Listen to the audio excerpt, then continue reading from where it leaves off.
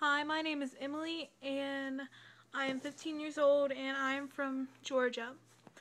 And my favorite drag queen of all time is Pandora Boxx. I completely, dedicate my life and just everything to her because she saved my life, basically. And, she genuinely cares and really just loves her fans to death. And she has such an amazing story behind her that I saw in season 2 of Drag Race.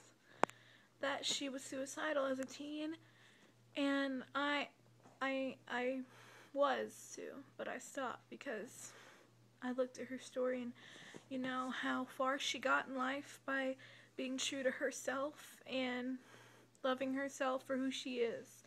And I love her because she basically stays herself, doesn't let anything get in the way of her. She doesn't care what other people think about her. She just really just goes forward and just stays true to herself and is her completely herself. And and she is always just so happy and so sweet. And I'm just really love her to death, and I feel like I'm one of her biggest fans, to be honest. And without her in my life, without her with me, and without her inspiration, I would have been dead by now. I would have killed myself. But Pandora Boxx saved my life. And I dedicate myself to her, and I there's not much I can really say about that because she means just so much to me. And I dedicate everything to her.